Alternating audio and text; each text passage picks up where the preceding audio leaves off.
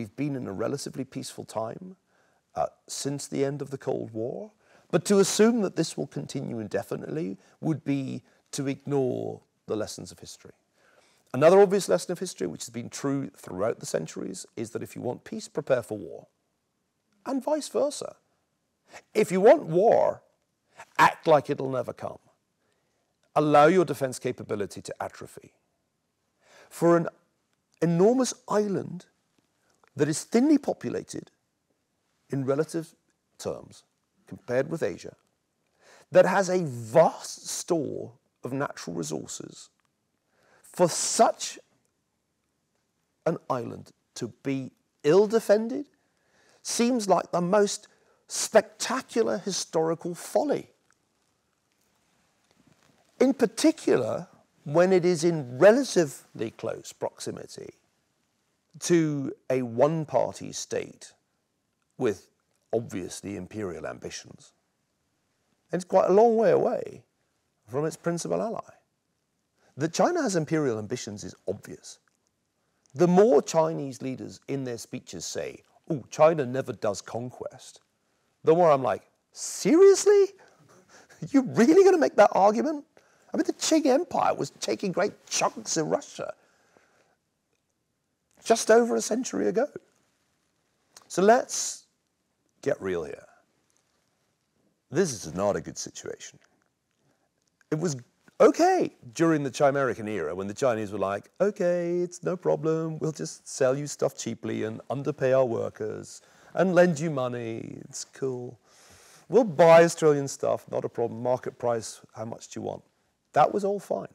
But anybody who thought that that was going to last indefinitely was dreaming, because the whole point of Chimerica was that it was a temporary, illusory relationship, and that at some point China wouldn't need it anymore. And the Chinese are kind of getting to the point where they don't need it anymore.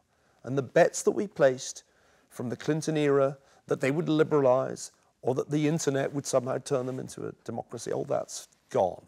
China's actually gone in the opposite direction politically. Xi Jinping has increased the central control of the party, is reimposing doctrinal orthodoxy, is cutting out such free speech as had developed in China's public square. I mean, how many more flashing red lights do you need?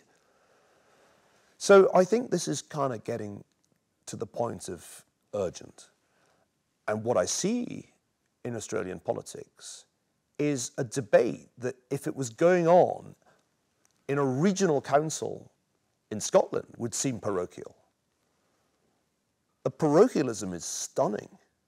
True, a considerable effort's been made by the intelligence and national security community in this country to waken people up to the potential threat that Australia faces. But is Australia in any way prepared from a naval point of view for a Chinese act of aggression? No way. So I think this is a moment of truth, actually. I said yesterday that we were entering a new Cold War and we should stop pretending otherwise. That's right. And this Cold War will be very different from the last Cold War. It will be fought in different ways. It will be an arms race for everything from artificial intelligence to quantum computing, more than for nuclear weapons or rockets to the moon. And the battlefields will be different. When you consider what China's Belt and Road Initiative has become, it is nothing less than Weltpolitik, than a global policy. It's far extended beyond the original concept that was essentially a Central Asian, Indian Ocean concept, and has become global. And the search for commodities is not a trivial part of what is involved. Empires, at some level, are about acquiring commodities at below market prices. That's kind of what empires are.